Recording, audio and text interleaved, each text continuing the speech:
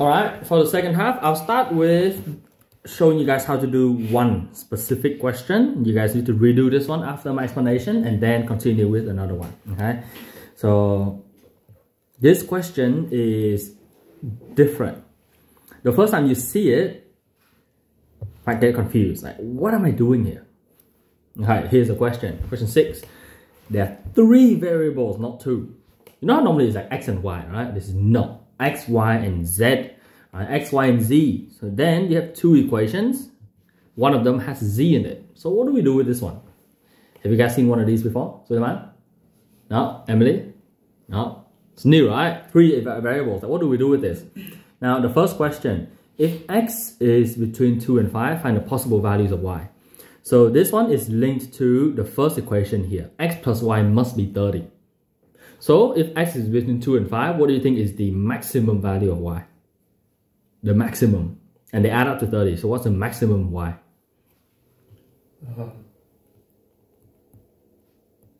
25? No, higher. Oh wait. 28? Yep. Right? Because they must add up to 30. So when x is the lowest, that's when y will be the highest. Right?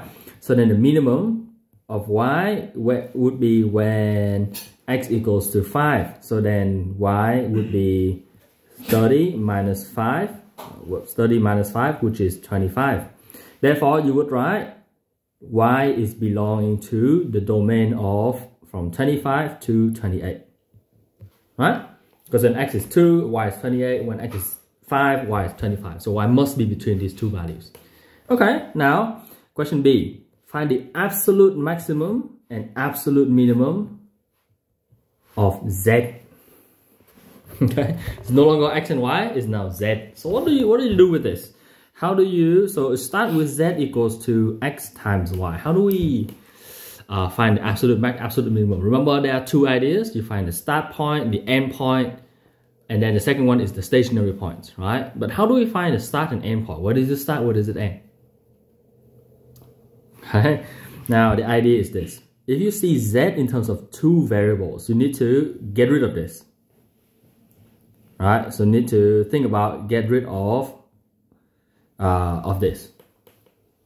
Okay? How do we get rid of y? How do we turn that into x in another case? You just rearrange the first equation. Yes, you rearrange the first equation. So given equation 1, x plus y equals to 30. So you make y the subject, y equals to 30 minus x. Then you take this, you substitute into that y there. Therefore, z must be x times by 30 minus x. Okay, now there's no more y. So is there a start point and end point? Yes, the start x is 2 and end x is 5. Alright, that's now the start point and end point. And how do we find the turning points? Well, we just derive it. So the steps are the same at this point. The variables that look a little bit different. So first I'll split into start and end. Start and end, and then stationary points on this side here. So start and end at, so first I will sub the start point of x, which is x equals to, is it 2, right? I think 2, right? So then z would be 2 times 30 minus 2, which is 2 times 28, which is 56. And then I sub the end point, sub x equals to 5. So then z would be 5 times 30 minus 5, which is 25 times 5, that's 125, right? So these are the start and end points, okay? So start at 256, end at 125. Okay, now stationary points, you need to find dz over dx. Alright, that's a tricky part here. You need to know the notation. dz, so differentiate z with respect to x. Because z is the main variable here. It's normally dy over dx, but this is z. And that would just be differentiate. Now, in order to do it, I need to have a different version. Right? I need to expand that minus x squared here. So use the other version. So it'll be 30 minus 2x. Okay, set that equals to 0, 30 minus 2x, so then 2x equals 30, x equals 15. Aha! What does that mean here when x is equals to 15? Is this part of the domain? No, right? Because the domain is from 2 to 5. That's why when x equals to 15, this will be rejected, right? Reject or ignored, more like, not rejected. So this will be ignored as x must be within 2 and 5 only. Right? 15 is too high. So that means that the domain ends before the turning point, right? And because there's no turning point, then the absolute max will be, absolute max will be this, and absolute mean will just be that. Does that make sense? Because there's no turning point, so you don't need to consider anything else. So therefore, absolute max and absolute mean, conclude, done, is 56, and absolute max is 125. That's it. Okay, does it make sense? Yeah. So quick recap. To do this question, first, the question A is a bit strange. You've got to think about, you're going to use the relation, the function that has x and y in it, which is that one here. Okay, and then you reason out to find out the domain of y. But you actually don't use the result for A to find B at all. You actually don't need that. Okay, now to do find B, the main idea is to needed to turn the y into x, and then you substitute into the main z equation, so you only have z and x. Then you can just do the rest as per normal. Okay? Alright, any question? No, Emily? All good? Then now you guys go and redo question 6. Okay, after question 6, I want to show you guys one more question, because I have a feeling that you probably forgot how to do this one already. So let this be a reminder. Alright, solving trigonometry equations. Sine, cos. Do you guys remember how to do it? Yeah? What's the first thing? Suleiman, what's the first thing to solve this? I mean, ignore the whole absolute maximum and minimum. If you see that, what do you think of? What's the first idea? And that. What do you think of? Start and endpoints. Yeah. Start and endpoints. Yeah. Okay. Well, actually, maybe I'll continue. I'll start the question first, and I'll show you guys at which point it starts getting a bit trippy. So first, you go start and endpoints, yes. So go that. So start and endpoints. Okay. So f at negative pi on 2 is sine of 2 times that, which is negative pi. What is sine negative pi? What is sine of negative pi? Isn't it just 0? 0. Very good. It is 0. Because negative pi is this point here, right? On the sine axis, the coordinate is 0. Okay? And then f of pi on 8. So we substitute pi on 8 in here. That will be 2 times pi on 8, so that will be pi on 4. What is sine of pi on 4? Emily, you should know this one. Like 45 degrees. Yes, it is 45 degrees. So what's the sine value of that?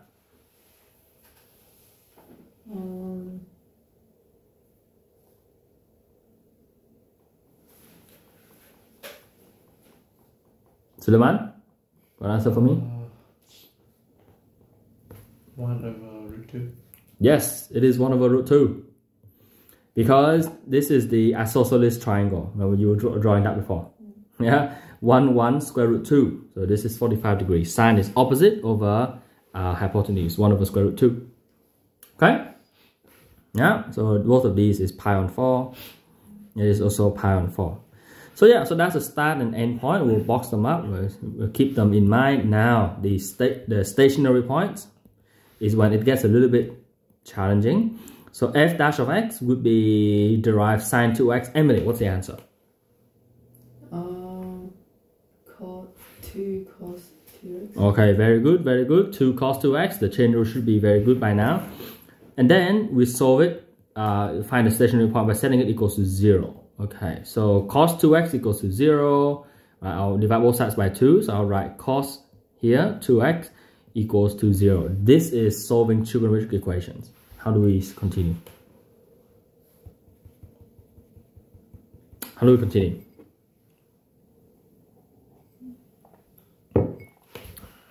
What do we do with the domain? The starting domain is this.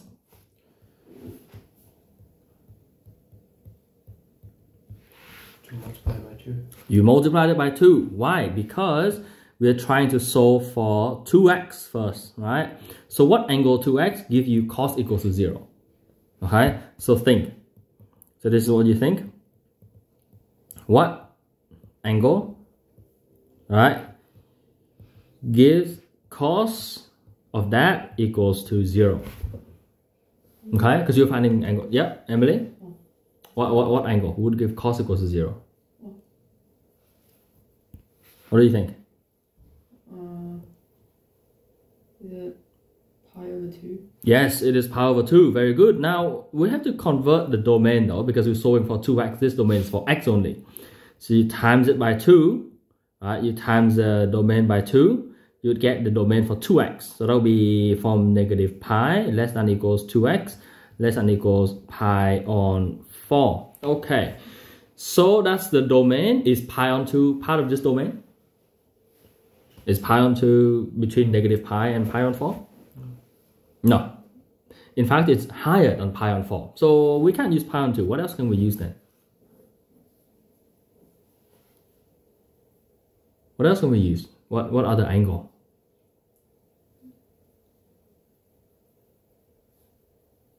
Now remember, the domain is now between negative pi and pi on 4. Okay? If you want to visualize it, here, right?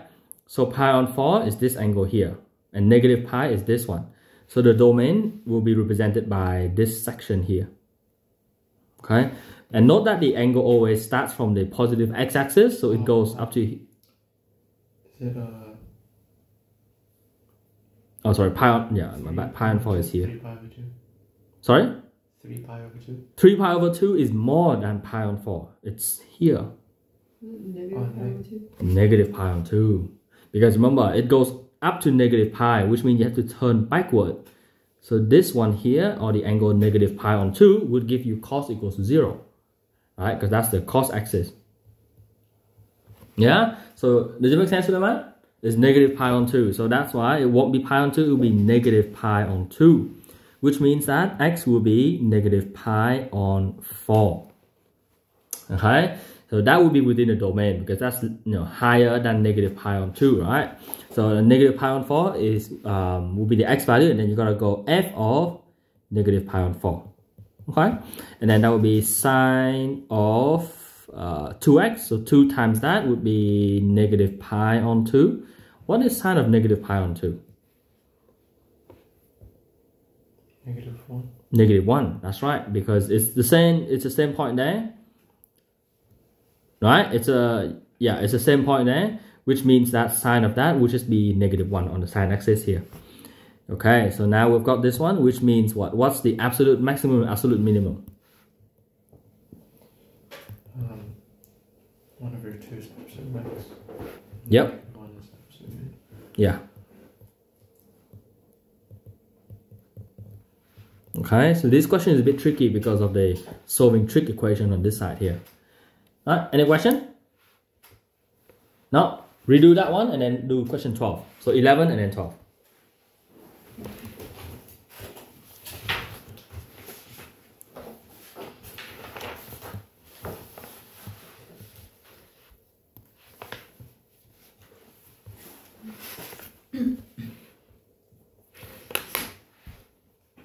Okay, I'll start working through question 12 as well.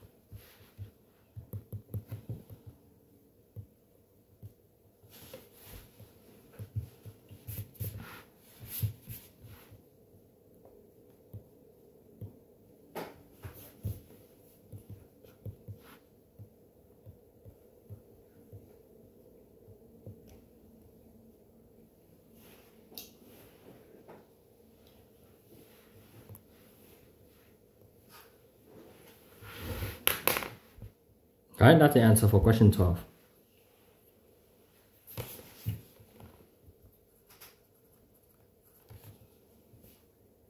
Are you done with 11, Suleiman? Yeah? Emily, are you done with 11?